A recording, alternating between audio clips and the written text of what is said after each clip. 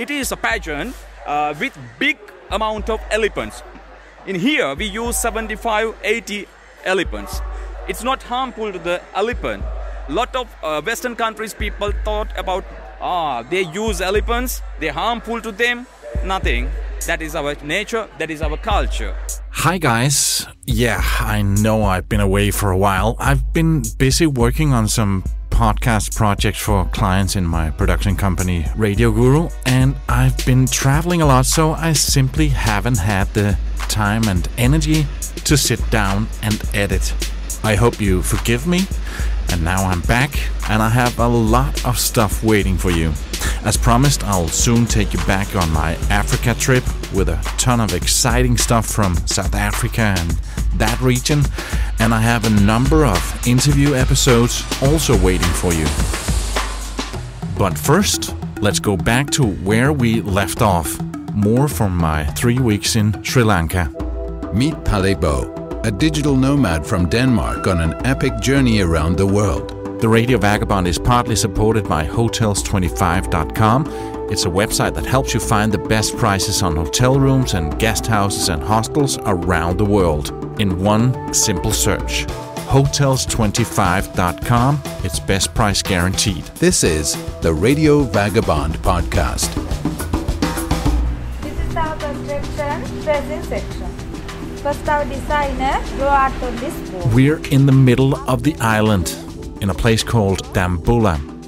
Here we went to a place where they produce beautiful batik. All the design are done by hand. We never use machine, only handmade. Okay. The place is called Henry Batik, and it was surprisingly interesting to see the process of how they produce this. Next, we have to cover yellow color parts with wax according design. We put this item to red color dye bar. How many hours goes into making one like that in total? It must take so long time. 1 week. From the start of the drawing, 1 week. Take 1 week to complete the... Yeah, many hours of work. 8 hours they work per day and 7 days. And that's just one. Yes. And it's something that requires a lot of skill, and I was so impressed that I just had to own one. I've actually bought something. I bought a souvenir. I normally never buy souvenirs. I take a lot of photos and record all this sound, and that is my souvenirs. But here I just had to have one of those elephants, batik motif elephants that I've seen being made, and so meticulously being made. It takes 7 days, 8 hours a day to make one, and I paid 3,000 rupees for it. That's a little more than $17 US. If you divide that up to the 56 hours that goes into making it, that is 30 US cents per hour. I can't even begin to imagine how much of those 30 cents the girls who actually make it gets. I wonder how much their salary is. It cannot be much. You can find photos and links to Henry Batiks on theradiovagabond.com. But it wasn't the only time that day where we got to see some craft work. On a hillside outside of Kandy, we made a stop in a wood workshop and gallery called Rajinima Craft. They do high-quality wood products and are specialized in recreation of ancient art and crafts. The woodshop looks quite small from the road, but it's quite spacious once you get inside and downstairs. Chessboards, furnitures, Buddha figures, musical instruments, traditional masks, and of course, elephants in all sizes. For me, the wow factor was to see and hear about the process where the wooden elephants and masks are made, and the paintwork over it. This is the piece of rainbow wood. First, I am going to take some dust like this. One of the employees, Gayal, demonstrated how to make natural paint using a rainbow tree. First, he adds a little sawdust from the tree to some water. Sawdust. This sawdust we mix with water, but boiled water, hot water. it getting colored immediately. Natural dye, natural wood dye. When we add more dust, it getting more dark. This is first color. Listen to how he's able to take some sawdust from the rainbow tree and make it into paint, just adding it into hot water and then magically changing the color by adding iron, lemon, honey, chalk powder and other natural stuff. Really, really amazing. When we add iron pieces, you can see reaction, color change like this. Natural wood color. With the lime, we can get another color. Can you guess the color? What will be next? Green. It become lighter, yellow color with lime juice. Bee honey mixed together, we can get brown color. And next, I am going to add chalk powder. It means calcium carbonate. Beautiful purple color we can get. It's like magic. Like magic. And then bottom white paste from the chalk. When we add this tree leaves, we can get green color. After boil it 10-15 minutes, this one it become blue color. Each color mixed together, we can get more colors according to the lime, metal and the chalk. It getting light or darker. Various colors we can get from this one tree. That's why it named rainbow tree. And the official name of the tree is that rainbow tree? No, or is Patangi. Patangi. Name of the wood, Patangi. Patangi.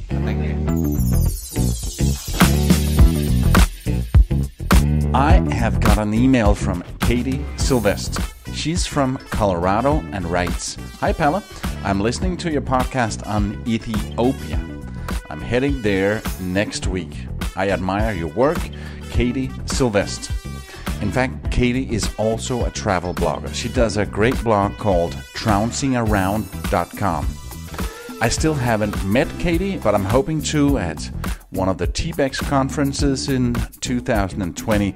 If you don't know, TBEX is the global gathering for travel content creators. In 2020, they have 2 events planned, one called TBEX Europe, that's in March in Catania, Sicily in Italy, and TBEX North America is in Lafayette, Louisiana in September. I'm co-hosting and producing the official TBEX podcast, by the way. It's called Travel Matters, and you can find it wherever you get your podcasts. But TBEX isn't the only travel media conference I like to attend.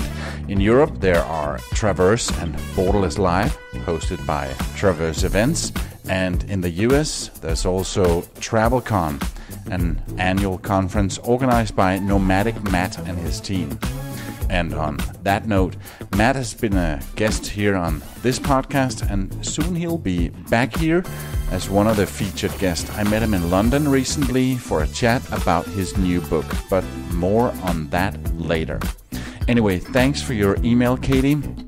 I will put a link to your blog in the show notes and on theradiovagabond.com. If you also like to drop me a line, please do. And you don't have to be a travel blogger to do so.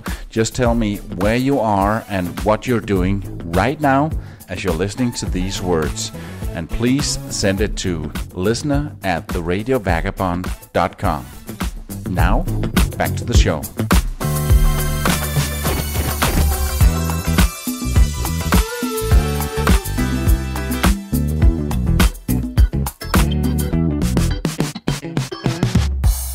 In the late afternoon, we visited the Temple of the Sacred Tooth Relic. It's a golden roof temple that houses Sri Lanka's most important Buddhist relic, a tooth of Lord Buddha. During puja, the offering or prayers, the heavily guarded room that houses the tooth is open for devotees and tourists. But you don't actually get to see the tooth. It's kept in a gold casket. As well as the main temple, the complex includes a series of smaller temples, shrines, and museums. We were there during the time of the annual 10-day festival held in honor of the sacred tooth and the old gods of Sri Lanka. Kandy is Salaparahera, also known as the Festival of the Tooth, is one of the oldest and grandest of all Buddhist festivals in Sri Lanka, featuring dancers, singers, acrobats, jugglers, drummers, musicians, fire dancers, and a variety of other performers, and lavishly decorated elephants. The security checkpoint to get in was very tough, with metal detectors and scanning of our bags, a lot like the security check at an airport. An event like this with so many people could be a target, and with the recent terror attacks in Sri Lanka, the security check made me feel safe. Also, I almost wasn't allowed to enter because I was wearing shorts that barely covered my knees. One of our guides whispered in my ears, "Pull them down." So there I was with my shorts pulled down, revealing parts of my underwear, but covering my knees. And that was good enough. They let me in.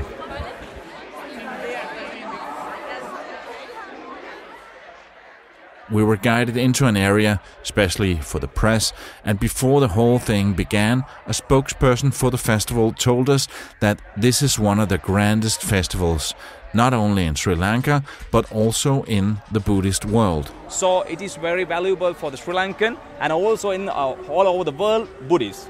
So we are doing a Perahara, that's pageant, every year. It has begun King Kitsuri Mewan. So it's a tradition of Sri Lankan people and also worldwide Buddhists. For the people of Sri Lanka, it's a time to celebrate the country's rich culture and history. Ancient folklore and time-honored traditions are deeply rooted into this tradition, and it's very important to the country's culture and its identity. The procession, the pageant, the Kandy Isala Parahera is a historic ritual, a festival of lights, unique costumes, and heritage. So it's a tradition that is very, very important to Sri Lankans. So who am I to say anything critical about it? But I will, in a few minutes. Right now it's 7:38, and this is when the parade's going to be starting. I asked them why just 7:38, and they said, well, why not? That's a lucky time for Sri Lankan people. And then it starts, and it is spectacular. The first in the parade are guys cracking whips. This is very noisy, and they are very talented. Then the music, the drummers, the dancers, singers, and someone throwing circles of fire high up in the air. This is all very impressive, especially here in the dark after sunset.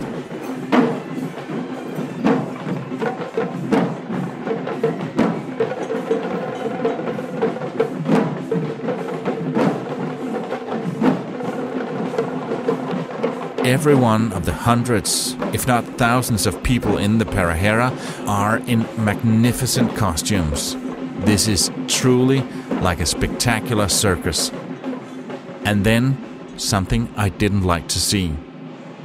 The first of the 75 to 80 elephants in the parade. Don't get me wrong, I love elephants, but I think this is not the right place for them, especially not with somebody on their back. The elephants are dressed up in colorful costumes, and all of them with one or more people on the back. And this is what I have a problem with. Like most Westerners these days, I have a problem with elephant riding, not to say elephants in a noisy parade with loud music, drums and fire being thrown into the air. At the press briefing before the parade, it was as if they were expecting this reaction from us. It is a pageant with big amount of dancers and also big amount of elephants. So in here we use 75-80 elephants. Some people think about that elephants we used with chain. It's not harmful to the elephant. we use chains for the safety of elephants and as well as people. We use it. So a lot of Western countries people thought about they use elephants, they're harmful to them.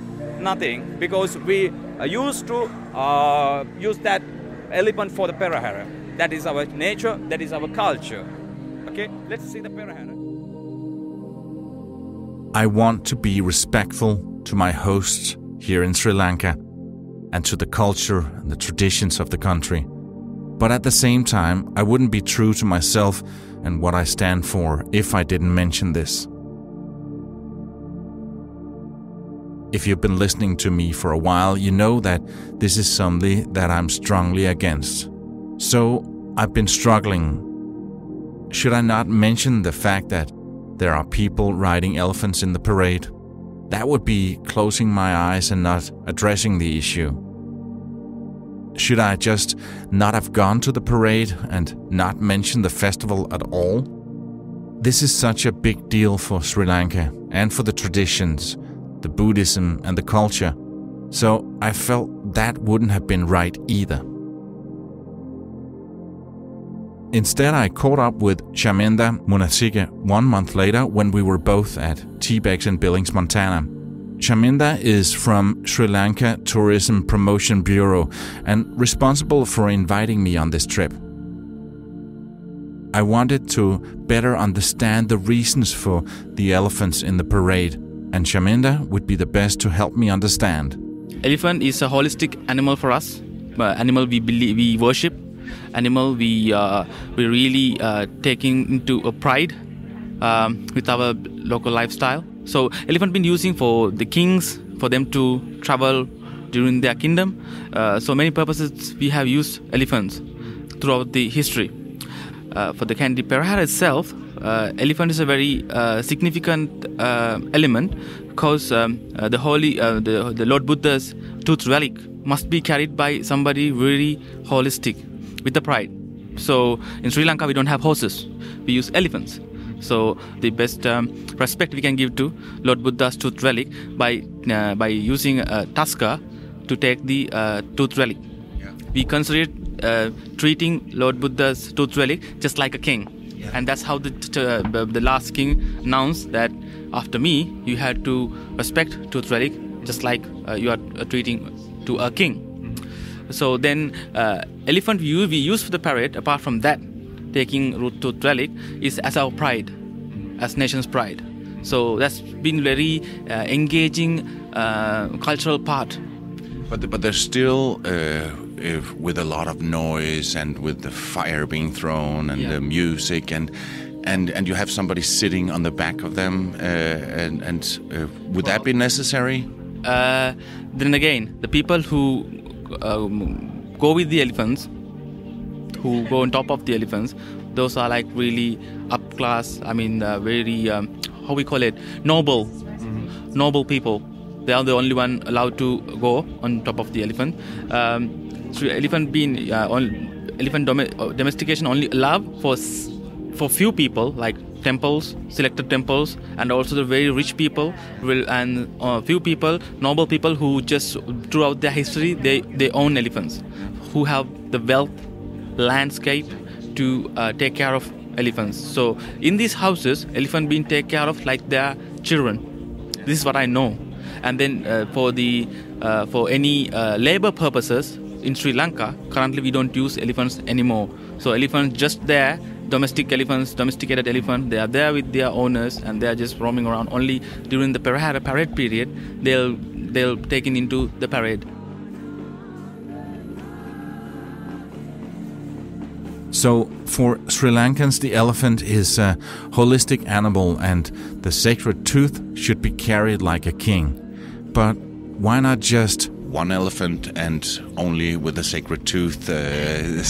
That's something people might think. It's about like, let's say in Europe they're gonna have people have a different idea about it, but changing our culture because of the current situation, the concerns of the world, which is I agree as well at some point, because animals should never be used for any human purposes. I agree with that, no doubt about it. But there's a huge cultural attach to this holistic animal we use for our parade, and then it can't just change like that in a couple of years' time. It needs so much a little bit of a time to make a concern within the local communities to showcase that this is wrong. Philosophy and religion is two different things. Buddhism doesn't allow. I mean, if you really consider the Buddhist philosophy, never say use and never hurt anybody. Not even a tree. Not even a fly. So if you try to make an argument with the Buddhist philosophy and using animals for the parade, that's a big confusion. I agree with that. Even I myself arguing with my own community, how can you justify it? But then again, there are certain cultural things that is taken in place as a country that people believe that it need to be taken. We gotta keep it.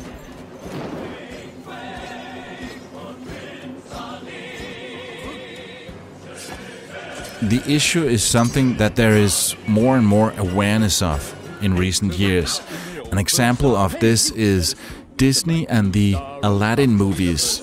In the original 1992 cartoon, Aladdin was riding on the back of an elephant. Prince Ali, fabulous he, Ali Ababa. And in the 2019 remake, he wasn't. Prince Ali, fabulous he, Ali Ababa. The elephant was still in the parade in the movie, but no one was on its back.